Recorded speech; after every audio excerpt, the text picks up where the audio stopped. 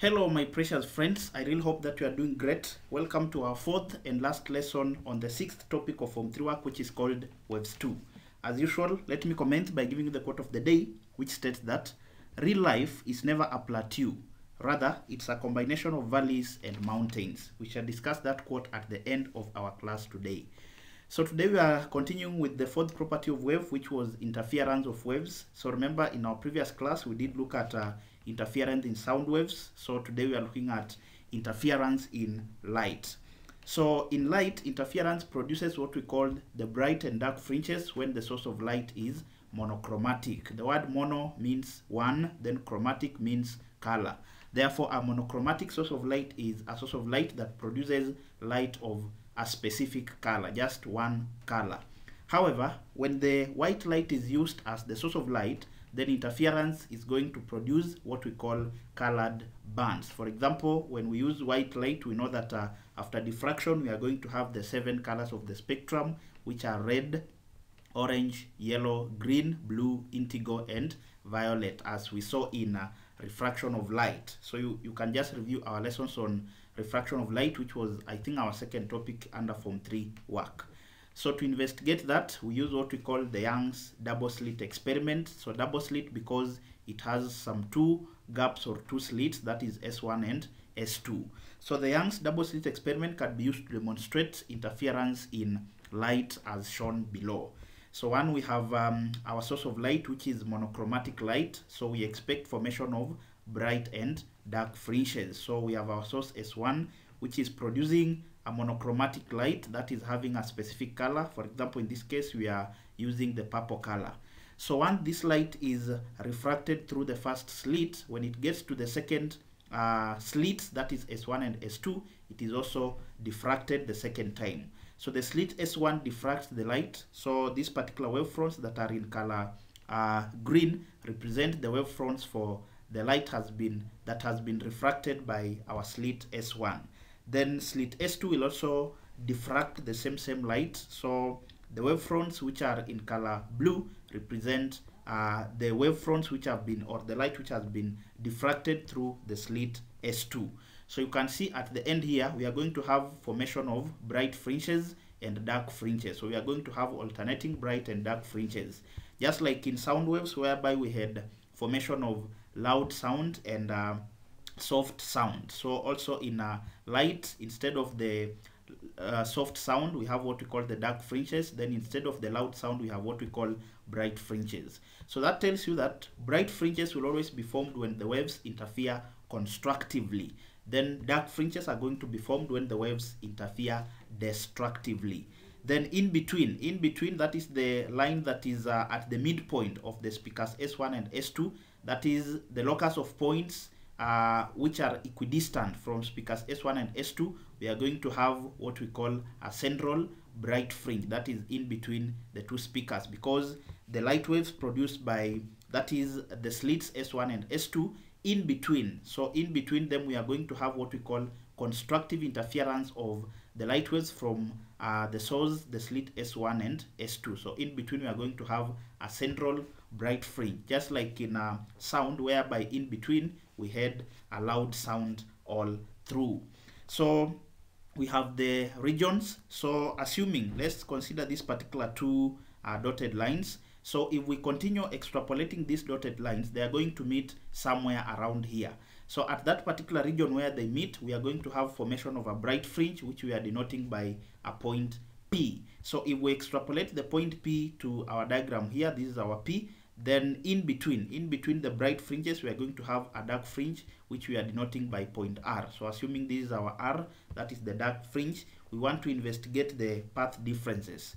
So for a bright fringe to form, the path difference must be equal to 1 wavelength. So for example, let's consider the bright fringe at point P. The path difference, you will simply take the source, the distance from the source, that is S2 up to P, minus the distance from the source S1 up to P. So the path difference will just be 6 centimeters minus 2 centimeters to give us a bright fringe. So in an exam situation, you will be told to state the path that will lead to formation of a bright fringe. So the bright fringe will be formed if the path difference is 1 wavelength. For example, in this case, the path difference will be 6 centimeters minus 2 centimeters, which of course will give us 4 centimeters. So whenever the path difference is one wavelength, then we are going to have the formation of what we call a bright fringe. Then for a dark fringe to form, the path difference must be equal to a half a wavelength. Remember, the dark fringe usually occurs in between the bright fringes, such that if we have a bright fringe at point P, then we have another bright fringe at point O, then in between point P and O, assuming maybe O is somewhere here, so in between point P and O, we are going to have what we call a dark fringe, because as you can see here, the bright and the dark fringe are alternating each other. So the path difference that forms a dark fringe, that is the path difference from S2 up to R minus the path of S1 up to R, which is just 4 centimeter minus 1 centimeter.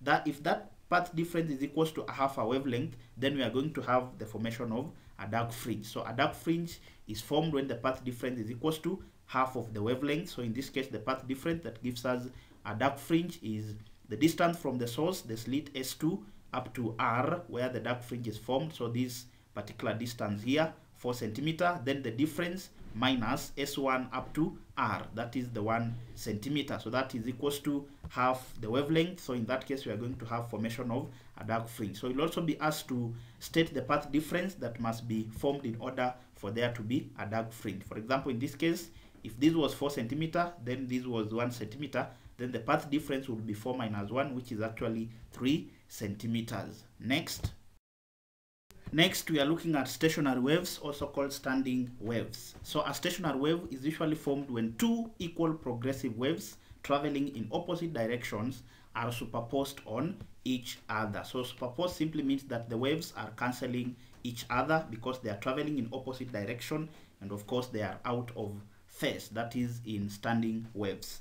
Then the stationary waves are usually occur in stringed instrument, for example in a guitar. So a stationary wave is usually characterized by antinodes denoted by capital A, which simply refers to points of maximum amplitude or maximum displacement. Then it also has the points called the nodes, which we denote by capital N, which refers to the points of minimum amplitude or the points of zero displacement. So for example here, in this particular wave of ours, this is a node, that is a point of minimum displacement, because along this particular line the displacement is actually 0. So you can see the nodes have a displacement of 0. So the nodes are here, we have another node here, we have another node here. However, the points of maximum amplitude, or if it was in progressive waves, you could be talking of actually the crests. So the crests in progressive waves, when we come to stationary waves, we represent them by an antinode. So antinodes are simply points of maximum displacement. So these are our first antinode, these are our second antinode, the third antinode, and so on and so forth. So antinodes are actually points of maximum displacement on a stationary waves, but the nodes are points of minimum displacement on a stationary wave, or points of zero displacement. If we were talking of a progressive wave, as we looked at it in under waves 1, we did say that for progressive waves are usually characterized by crests and troughs, but for stationary waves they are characterized by antinodes and nodes, whereby the antinodes coincide with the crests, that is in waves 1, then, or in progressive waves. Then the distance between successive nodes or successive antinodes is usually equal to half the wavelength. So you can see clearly here, remember our wavelength is usually formed when we have a complete oscillation. For example, in this case, from 0.5 seconds from here up to this point, we are having half an oscillation plus another half an oscillation, we form a complete one oscillation. Similarly, for this other dotted wave, from this particular point, this is a semicircle, plus another semicircle, we form one complete oscillation or one complete cycle. So the distance that is taken to form one complete oscillation is the wavelength. That is what we defined as the wavelength, that is in progressive waves. So it simply shows that in this particular case, you can see the distance from one node to the next node. So from this point up to the next point, we are having a semicircle. So that is simply half of the cycle, which is just half the wavelength. Therefore, the distance between any two successive nodes will give you half of the wavelength. You can see this one is half of this particular wavelength, which is the whole length that is forming a complete oscillation. Similarly, the distance between any two successive antinodes will also be equal to half of the wavelength. So the distance n to n, so node to node, is equals to the distance from antinode to an antinode, which is equals to half of the wavelength. Then you also need to know the conditions necessary for the formation of a stationary wave by two progressive waves which are traveling in opposite direction. So for any two progressive waves traveling in opposite directions to form a stationary wave, they must have the following property. One is that the two progressive waves must be traveling at the same speed. So assuming maybe this one is traveling at 20 meters per second, the second wave must also be traveling at 20 meters per second in order for them to form a stationary wave. Then that the two progressive waves must have the same frequency. Remember, frequency is just the number of oscillations made in a second. For example, in this particular case, this is our 1 second. So you can see in 1 second, we have, this is a half a cycle plus another half a cycle. So we have 1 cycle. So in this case, the first wave here that is in color blue is having a frequency of 1 because it is forming one complete oscillation in 1 second. Similarly, the wave that is dotted or that is in color green is also forming, this is a semicircle plus another half a circle. It gives us one complete oscillation. So it is also forming one complete cycle after 1 second. So it means that its frequency is also 1. So you can see that our two waves have the same frequency. That's why they are forming a stationary or a standing wave. Then the third and last property is that the two waves must have the same or nearly equal amplitudes in order for them to form a stationary wave. You can see the amplitude of our first wave is 1 meter. The amplitude of the second wave is also 1 meter. Remember, when we talk of the amplitude is a scalar, that is, it is a scalar quantity. Therefore, we don't consider the aspect of direction. We only look at the magnitude, and the magnitude in this case is 1 meter. Lastly, let's look at the properties of stationary waves or standing waves. The first property is that the stationary waves they are usually produced by superposition of two waves when a traveling wave is reflected back along its incident path. Then the second property is that for the formation of stationary waves is that it has nodes at points of zero displacement and antinodes at points of maximum displacement. Remember, zero displacement simply means the minimum displacement. Then the maximum displacement is just the maximum amplitude. Then the third property for stationary waves is that the vibration of particles at points between successive nodes must be in phase. Then the fourth property is that between successive nodes, particles have different amplitudes of vibration. Then lastly, for the property for stationary wave is that the distance between successive nodes or antinodes is half the wavelength, as we have just seen in our previous slide. Then, of course, lastly, let's look at the differences between stationary waves and progressive waves. Remember, progressive waves, we looked at progressive waves in waves 1. So you can just review our lessons on waves 1, that is, which was a Form 2 topic. That is where we discussed progressive waves. So the differences between stationary or standing waves and progressive waves is that, one, the stationary waves, the forms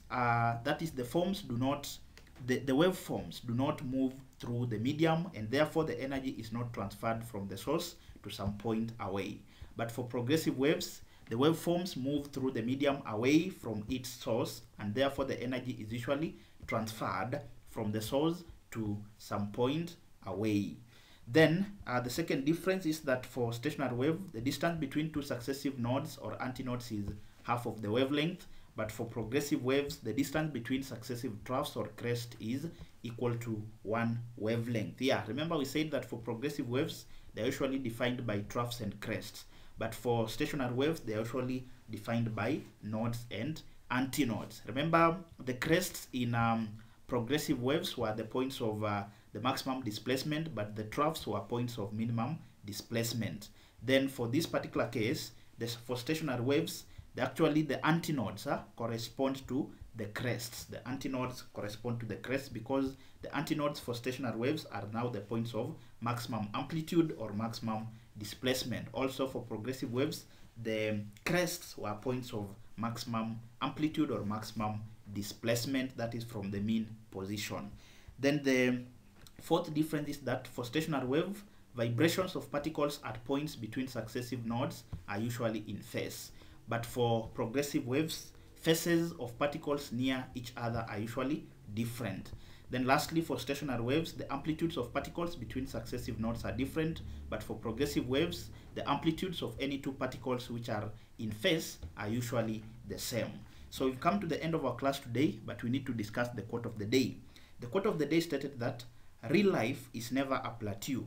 Rather, it's a combination of valleys and mountains. It is a combination of valleys and mountains. So the quote is preparing us to be psychologically ready for the tough and good moments in life. That is the valleys, which are the low moments or the tough moments, and the mountains, which are simply represents the happiness or the moments of happiness. Remember that just in the same way the earth's surface has valleys and plateaus and mountains, real life will always have moments of happiness and sadness. Furthermore, do not forget that valleys in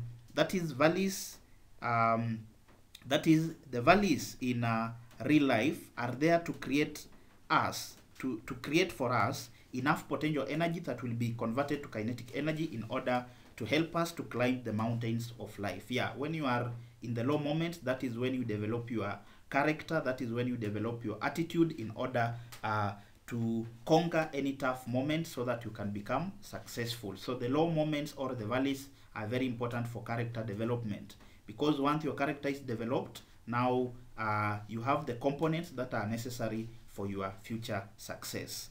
And lastly, recall that the best view is always achieved at the top of a mountain.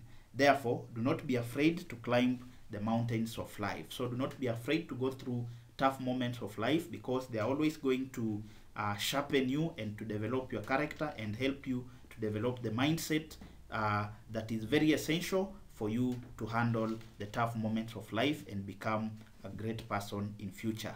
Thank you very much for accompanying me until the end of this particular lesson. I do not take it for granted. In case you're new to the channel, kindly hit the subscription button and also turn on the notification bell so that whenever I upload a new video, you'll get notified. So this was our last lesson on Waves 2, and of course whatever I've covered here, that is what your syllabus requires us to cover. So in case you are new to the channel, kindly hit the subscription button. In case you know any student or anyone that you honestly think could benefit from this content, kindly refer them to Kind Tuition Academy or just share my link to them. Until next time, this is Kind Tuition Academy.